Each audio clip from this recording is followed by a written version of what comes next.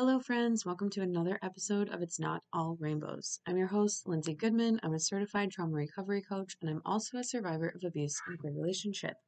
I'm here to help you figure out what's really going on in your relationship to help get you out and on the road to recovery. Today, I'm going to talk to you about some physical issues that can come with any kind of abuse: physical abuse, emotional abuse, financial abuse, you name it. A lot of times when you are in an abusive relationship, you start to have a lot of physical health issues, and it's just not talked about enough. I know I've mentioned it a lot throughout many of my podcasts, and I've said, "Oh, I need to talk about this later. I'll circle back," and I just haven't done that yet. It's kind of a hefty thing to talk about because it was, your physical health journey and your mental health journey, just you as a person, the things that we experience. It can be really a lot. And so I'm just going to try to talk about things that came up for me and, the confusion that you feel at the time when you don't understand that this can and probably is related to the abuse you're experiencing because you don't know it's abuse yet. And I guess how I'm doing now.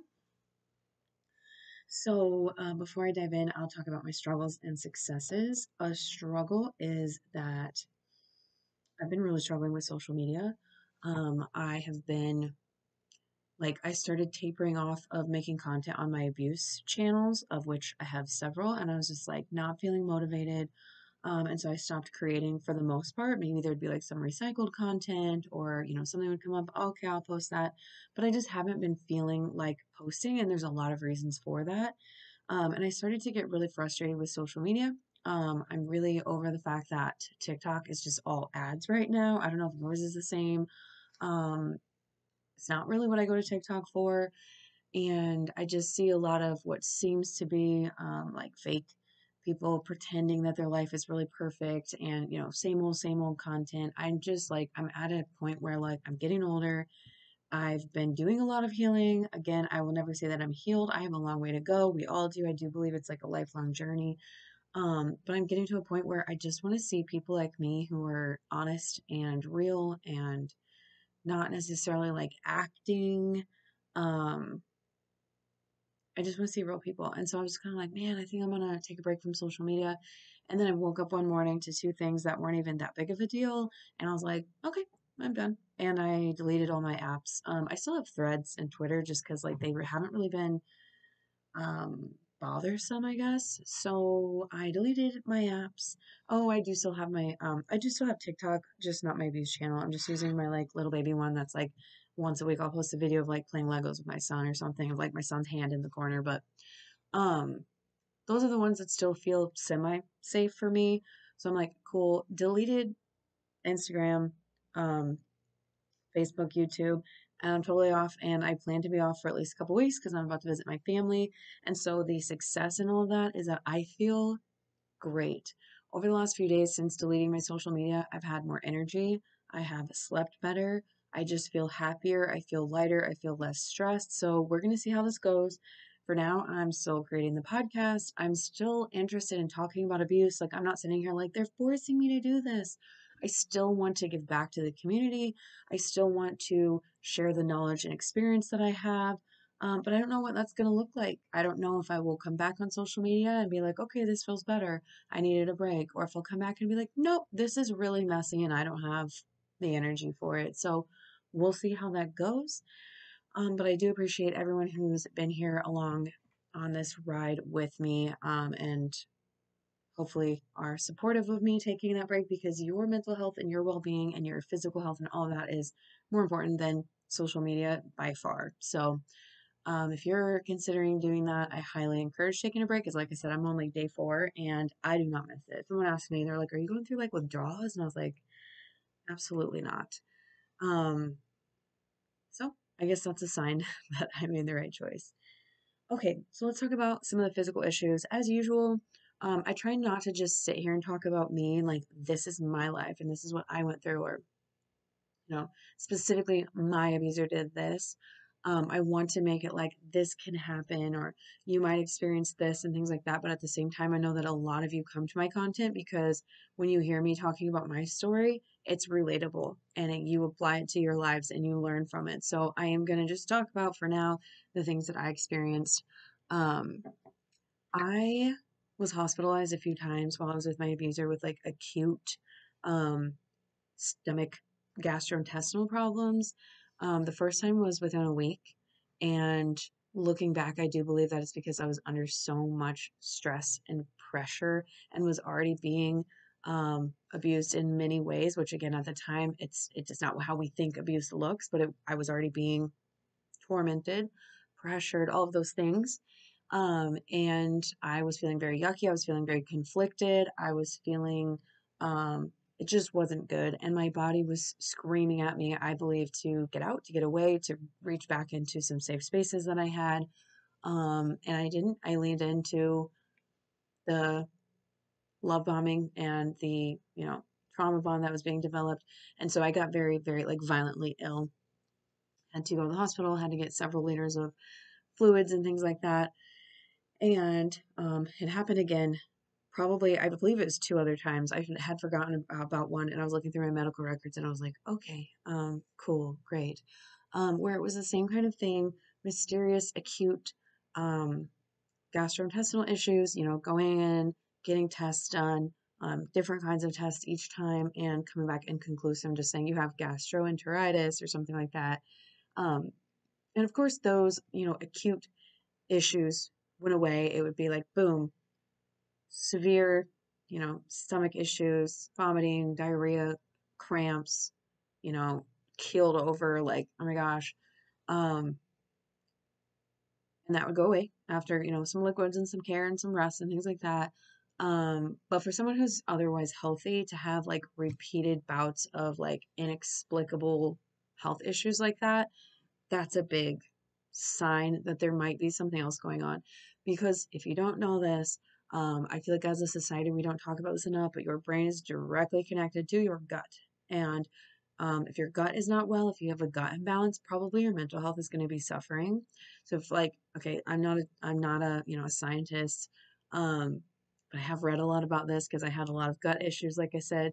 Like if you have gut issues because you're not eating well or you have an allergy or you have some kind of like other kind of thing going on, the bad bugs are taking over, the good bugs are like gone, your mental health is going to suffer. You might have depression, you might have other things like that that you wouldn't usually have if your gut was well, and then vice versa. If your brain is not well, for whatever reason, you're really stressed out, blah, blah, blah, your gut can have that tipping of the scales as well.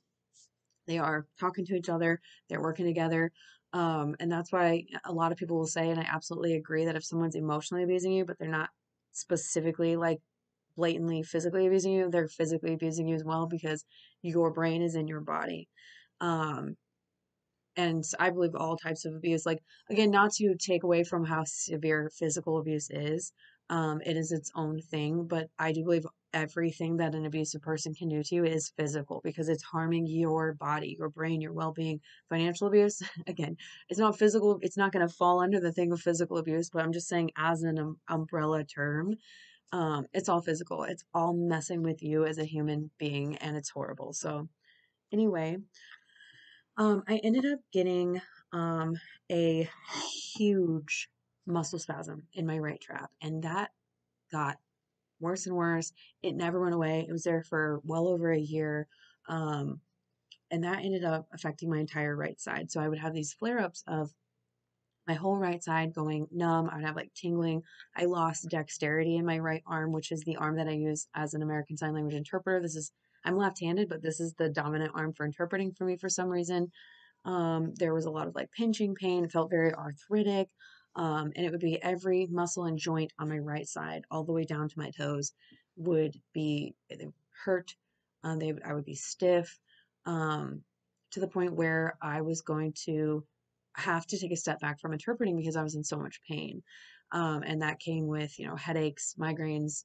I had a lot of fatigue. I would be so tired I would be falling asleep, but then I couldn't sleep at night or I couldn't fall asleep to take a nap because my brain was so wired. I was walking on eggshells. If you've experienced emotional abuse or really any kind of abuse, a lot of the time your brain is just so, a lot of times when I talk about how my sleep was during that time, I would finally fall asleep. And if I heard a sound, I felt like my brain would just zing awake. Like Las Vegas with all the lights off, and then all of a sudden they turn the lights on and every single light in Vegas comes on at the same time. That's how I could feel my brain just like waking up. And so sleep issues, um, obviously insomnia would come with that. But with that whole right side of my body, we did a lot of testing. We did MRI for multiple sclerosis. We did Lyme disease. We did rheumatoid arthritis. We did several other things. They checked my levels. They did all these blood tests and everything. Um, the only thing that came back was in the x-rays that I had a muscle spasm. But when you're in these situations and you have these kinds of, again, inexplicable medical issues, and obviously, like, we can talk about the problems with like medical, um, you know, providers not understanding things or not making connections, that like, are you safe at home? And like, is the victim going to say, no, I'm not safe at home? Because a lot of times they don't really understand that they're not safe at home, or maybe they're protecting the abuser. So this is like a whole other issue. Um, but a lot of times we will have a plethora of unexplained things where, a test come back and like, well, you have this, but it's not really that huge of an issue, or you have this, but I don't know why, or, everything looks great, but you're still having these problems. I don't know what else to do for you. And that is the same for, anyone who's had chronic illness, autoimmune disorders. It's the same kind of thing. So if you're listening, you get it. The thing is that a lot of people have chronic illness and autoimmune disorders because of abuse, be it childhood abuse or neglect, be it abuse in an adult relationship, um, whatever it comes from. Suffering from any kind of abuse can lead to you having long-term physical health issues. Um, and so essentially, I ended up, I mean, I did a lot of things to try to fix my physical health because, again, there wasn't like an answer. There wasn't something that could be like, oh, you have this, so you're going to need to make some lifestyle changes, or you have that, so we're going to need to do some work on, this muscle trap or this muscle spasm that's causing all your problems, or whatever it was. It was just like, we have a muscle spasm. I don't know why. Um, and so I went to acupuncture, which would help very, very briefly, like maybe a day or two, I would feel better, and then the flare up would happen again. I tried all kinds of like natural solutions. Like if you're listening and you're like, she's crazy, it's fine. Like essential oils and um, I can't even, I don't know, like herbal remedies and like tea, just anything I could think of to like help my body. I did get in touch with a naturopath. They tested what was going on in my gut. I had a severe gut imbalance, which again can be caused by many things. So I quit. It was recommended that I quit drinking coffee, alcohol, eating sugar, soy, dairy, and gluten. And so I did that. I was like eating like avocados by the gallon because I needed like some healthy fat. I was eating a lot of meat at that time, trying to like, I mean, I was getting like severe withdrawals from all those things. It was really hard. But the point is that I quit all those things. I helped get my gut back in balance, by changing the diet, doing all that stuff. And it helped for a little while. It relieved some of my pain for a little while. But if the cause of most of your issues is still there, right? If you are having body like damage to your body because of cigarettes and you're doing all these other things to try to help the problems that you're having, but you're still smoking cigarettes, you're still getting sick. You're still making yourself sick. You're still ingesting those toxins, right? Um, and so I was trying to do all these things, but the abuser was still there and the abuse was still happening. So, of course, even with all the lengths I was going to try to feel better and help my body get better, thinking that like it was just a me problem, the abuse was still happening. So the flare ups were still happening. I can't tell you what was happening in my gut because I didn't continually send in specimens to get tested. I'm not going to say more than that. If you've done it, you know what I'm talking about. But it was still happening. And so I'm gonna fast forward a little bit because I do like to keep these a little shorter for you. I know you're very busy, but you're probably wondering, like, okay, what's next? So whether you had any of the problems that I had, again, acute random things you went to the hospital for, you went to the doctor for, they couldn't explain it, long-term pain, obviously insomnia, headaches. There's a massive list of things that could come your way. Um, doctors giving you tests, but it's all inconclusive, or maybe they're probably like, I feel like you're finding this in your head, that medical gaslighting, right? Because they don't understand what's going on. Um, The thing that helped me was getting away from my abuser. I got away from my abuser, and very quickly, a lot of those things went away. And some people, when I do talk about physical abuse on social media or physical symptoms like that on social media, they're like, well, mine didn't go away. Yours might not go away. Yours might very well be happening for a very long time, especially if you're not in a place where your nervous system's calm or you're not really getting better, like you're away from that person, but it's just still very part of your life. And this isn't like I'm doing better than you kind of thing, but there are circumstances in which we're going to heal a little better, some in which we're not going to. And unfortunately, there are things that our bodies, like once the scale is tipped, aren't going to fully come out of, right? And so I do still struggle with flare ups. Um, if I injure mildly, if I work out too hard, the right side of my body, a flare up will happen because the body keeps the score. Not only with our brains, when we have a trigger, we have something come up, and we're like, the brain, it's there, it's got it. The body keeps the score too. So whenever something happens on the right side of my body, sometimes if I interpret too much, my whole right side is like, you need to take a break. But it'll go away fairly quickly. Try to drink a lot of water when that happens. I try to rest when that happens. I now have the awareness that it is going to calm down, and there's nothing really directly contributing to it getting worse. Um, it's now creaking. It's over here creaking. Um, but I don't really have like mysterious gut issues anymore. I haven't been hospitalized, knock on wood. Um, I sleep way better. I mean, of course, I have nights. I do have ADHD, so sometimes I lay down and my brain is like, woo, but then I deleted my social media, so I think that helps a lot. I love social media. I think it's great. I think it can be used for a lot of good. I also think that it's not that great for us in a lot of ways. And I can attest to how much better I've been sleeping since I got rid of it. So, if you have gotten away and you're still struggling, just know that there's still time. Don't compare yourself to me or anyone else. We don't know how long, like, we don't know what's going on in our bodies. We don't know what might be the thing or things that we need to help get our bodies to the point where we can get better. Hopefully, you've gotten some relief if you've gotten away from your abuser. But just like with mental healing, it takes time. It can depend how long you were subjected to the abuse. It can depend, again, where you're at now. I only know what I experienced and how I've gotten better and also still had issues. I haven't done a study where I've talked to 5,000 people who've been abused and been like, how long did it take you? Okay, here's the average.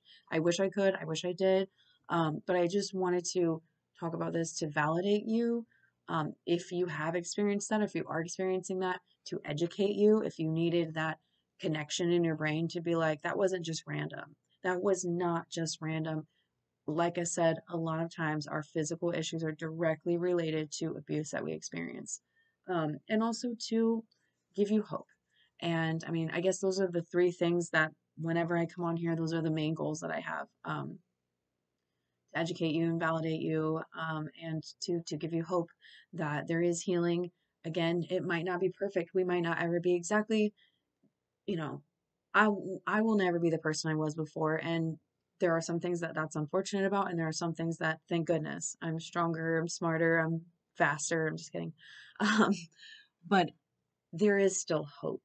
And even if you are still having some kind of physical struggles that you started having when you were in the abusive quote unquote relationship, um, the good news is that if you're out right now, you're not being abused anymore. I hope they don't have access to you anymore. And so that is at least taking away from the compounded, like, buildup of continuing to have more and more abuse coming at you while you're just trying to survive and your body's suffering and your brain is suffering. So at least that's something you are a step ahead or several steps ahead from where you were when that was happening as well. That's all I have for now.